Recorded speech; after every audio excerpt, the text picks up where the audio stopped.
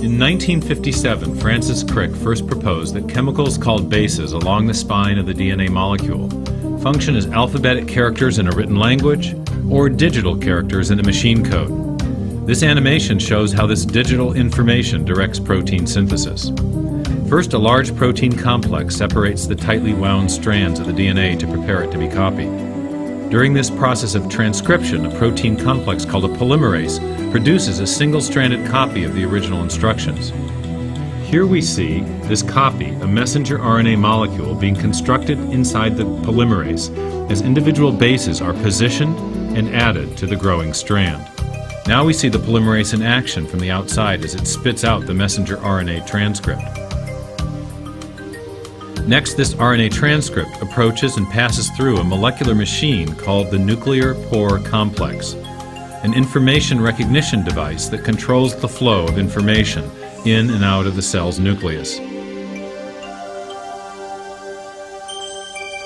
And I think this is very important in solving structures of this kind, because the difficulty is that you've got to give several logical steps, one after the other. If you go wrong, one person gets too fond of their own ideas.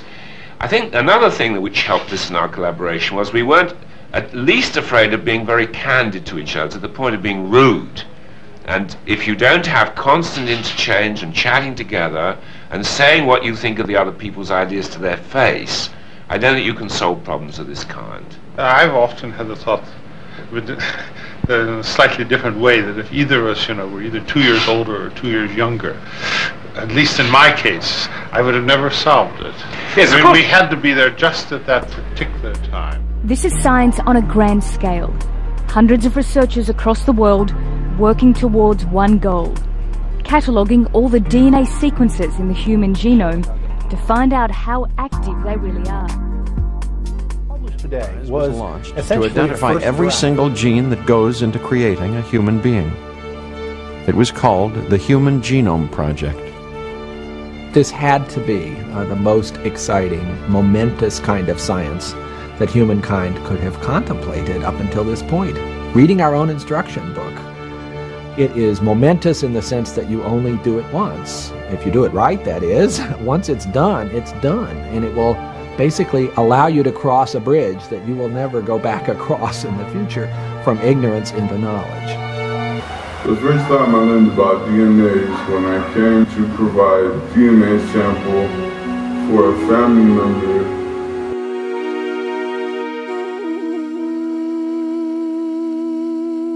When the results came back, I passed them, I sent them around to family members, and the doctor and a bunch of people in my family who had worked in medical administration commented on that those results were very, very similar and that wasn't normal.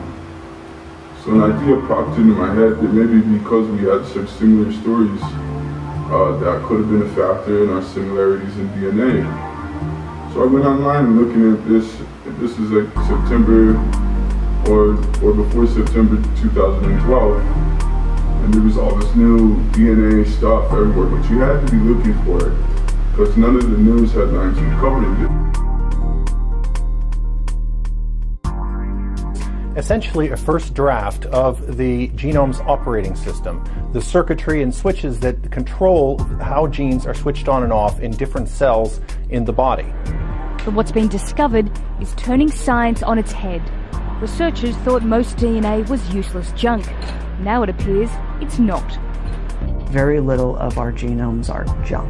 80% of the genome is engaged in at least one biochemical activity. For a large fraction of the genome, not now 5%, but 80% of the genome, we can say we know that it does something. One says it's the richest material in DNA. Material that codes what we do, that calculates what we know, and that functions with energy of a brain in every single cell. On September 17, 1984, while comparing some tiny fragments of human DNA, Alec Jeffreys made a discovery that would turn DNA into a household word. I just had a gut feel at the time that this had the potential for being big. Just how big, I haven't got the faintest idea. But I could see this was new, that I did know. Jeffreys was investigating how diseases run in families. There were many parts of the DNA where he could see inherited patterns, but one region appeared to be unique to an individual, except in the case of identical twins. I am happy that today, the only race we are talking about is the human race. This agreement says, in the strongest possible terms, our genome, the book in which all human life is written, belongs to every member of the human race. And suggested that it would be ultimately possible to identify every human being in the world with a unique readout, like a barcode.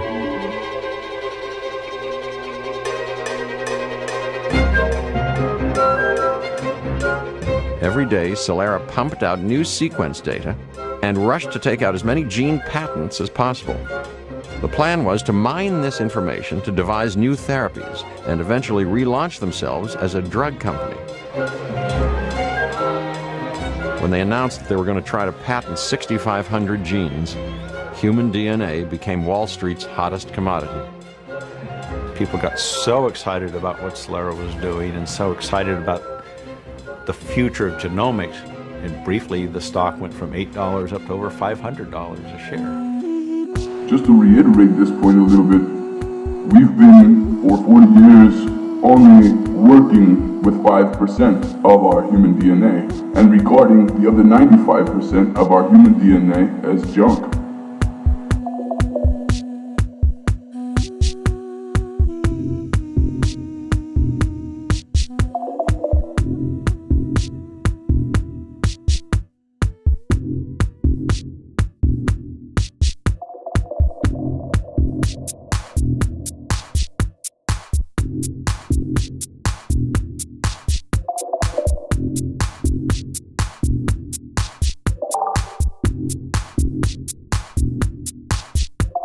This is an unknown land. We have to explore the sequence. It's mostly meaningless. It's rather like a hieroglyph that we've just dug up in the desert and brushed the sand off a little bit, and there it is. What does all this mean? That it's very, very rich. There are regions which are really busy, and you just see thousands upon thousands of little stories about how your eyes work, or how your bones can get together, or how the liver works. It's just a rich, massive story in some sense. And sometimes they're just one after the other, 5, 10, 15 genes all in a row. And then suddenly it's all chilled out and there's nothing going on. There's these huge blank deserts, as we call them. You know, we drop a seed in the ground, it sprouts up, we don't know why, but that's the way it is. And so we take seeds, we bury them in the ground, and we want food, and it grows. And they're like, yeah, I can understand that. Whereas a person who's had a college education, a master's or PhD, will not grasp that. They'll want to know what's the mechanism, what's the biochemistry behind that, where are the research studies, on and on and on. Not realizing that most research studies are fabricated. Not realizing that man does not have the knowledge. Knowledge is really nature. Things actually just happen. And we pretend to understand them by creating models that mimic what has already been provided or developed by God or nature or whatever. So an educated person gets all caught up in that, and it's difficult to remember. And I call that walking off the edge of a cliff. Someone is going to have to take the first step in changing the way we practice medicine.